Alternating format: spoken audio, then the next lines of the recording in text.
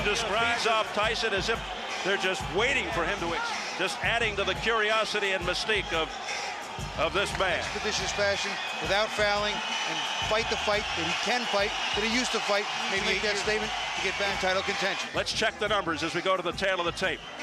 Lou Savarese. Mike Tyson. Referee in charge, John Coyle.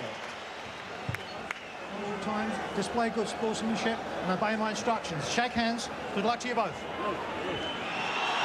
Both fighters trying to stay warm to the very last second. It's limbering up. Remember, Francis started out fast, came out aggressively against Tyson. Perhaps he figured it was his only business. 20 of his 41 knockouts in the first round, and here we go.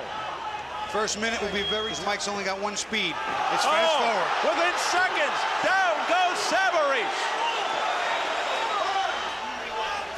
A left hook by Mike Tyson, and within seconds, Savarese is down on the canvas. I told you the speed and his power. A barrage by Tyson. John Coyle steps between, and he continues. Coyle's trying to stop it. Tyson says, I'm sorry. He said, I'm sorry. He didn't hear John Coyle's instructions, and this fight may be over. Confusion here. Even Tyson doesn't know if it's been stopped. Coyle stops the fight or what? Waving his hands as if to say the fight. Yes, it's over. It's over. He stopped it, Steve. You know what? He stopped it, but he didn't do it definitively. When Lou was getting...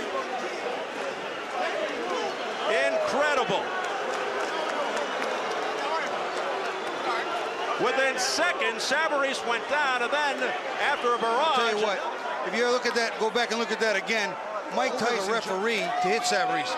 Even Mike knows that when the ref's standing there, you don't dive over him. He's separate him. You take a step back and wait for him. As referee John Coyle, you just saw, stops the fight.